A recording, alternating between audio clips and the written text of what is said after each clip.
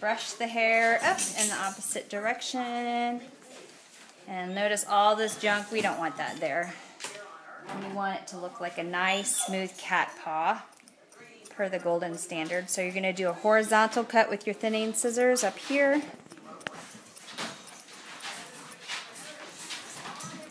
And then you're going to do vertical all around the paw. Vertical, vertical, vertical. I'm doing this quickly because I know I'm going to run out of footage.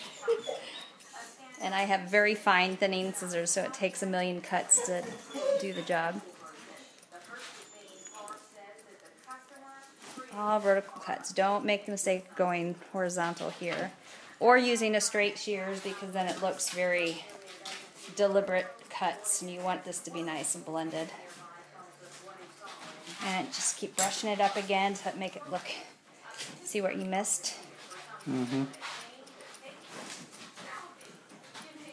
Just keep going around again.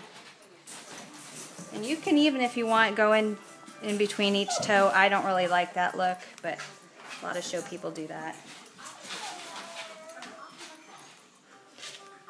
Just a little bit closer.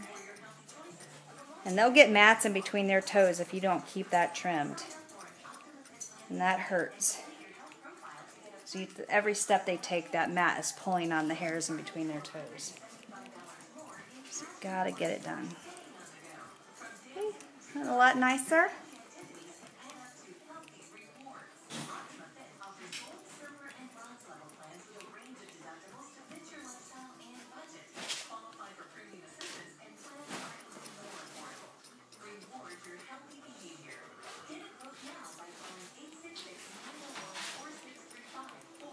You get a straggler.